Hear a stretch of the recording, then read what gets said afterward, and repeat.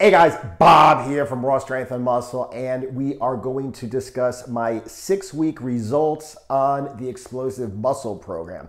For those who haven't been paying attention, I released my most recent workout and diet in the Raw Strength and Muscle Brotherhood on the 20th of January. And I fattened myself up a little bit so I could go through the transformation with you guys, and I've been logging it every week. So I started on December the 20th at 209.2 pounds. Now today, the 31st of January, exactly 6 weeks later, I weighed 192.3 pounds. So in total, I lost 16.9 pounds. I went from a 37-inch waist to an exactly 33-inch waist this morning, which is down 4 inches in my waist in 6 weeks. Now, as I always do, I compare my progress, not just from the start, but also from the last week. So let's look at what happened in the last 7 days. Okay, I lost 1.2 pounds since last week. Not very much at all, okay? As a matter of fact, the week before last, I lost 6.4 pounds in a week.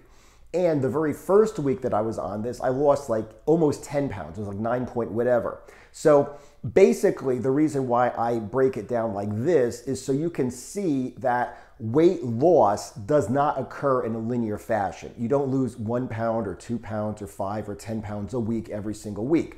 I dropped a lot of slop weight the first week that I was on the diet and the workout.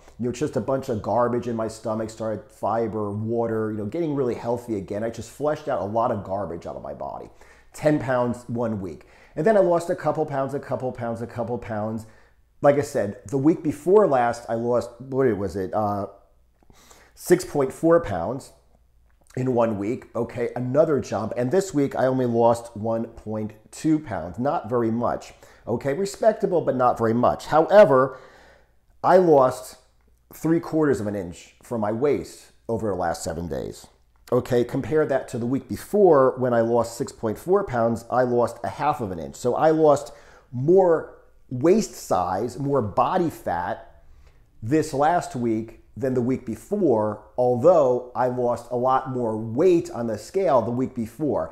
And once again, the reason I'm blogging this every single week is so you guys can see this. A lot of people get frustrated. They lose a lot of weight and then they don't lose weight, or, something happens where they think they're not really progressing. You've got to wake up first thing in the morning, use the toilet, measure your waist, measure your body weight before you eat or drink anything. You have to do it all at the same time on the same day, okay?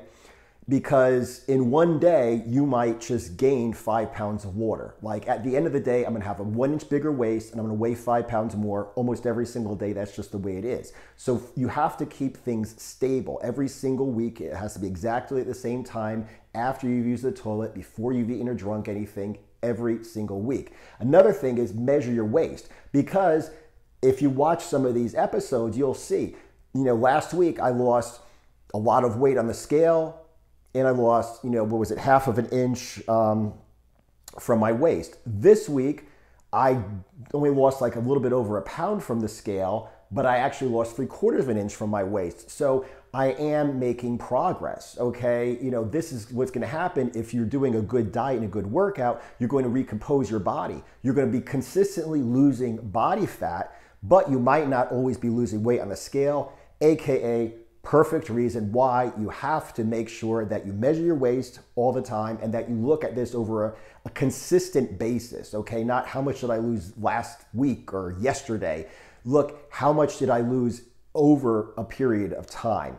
Because like I said, even if I lost 1.5, pounds this week, or 1.2 pounds last week, considering the week I lost over 6 pounds, the week I lost almost 10 pounds, it averages out to, let's see, 17 pounds in 6 weeks. That's like 3 pounds a week, a little bit less than 3 pounds a week.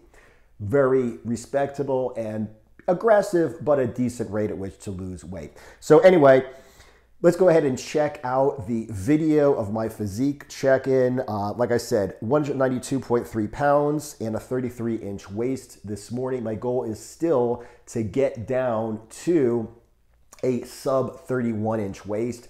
Still looking at getting down to around 180. So it's another, 12, 13 pounds I have to lose. Considering 5 pounds of fat that I lose is usually 1 inch from my waist. If I get down to 180, I should be under a 31-inch waist. So 2 more inches around my waist plus a little bit to go. We'll see how it works out. Anyway, here's what I was looking like this morning.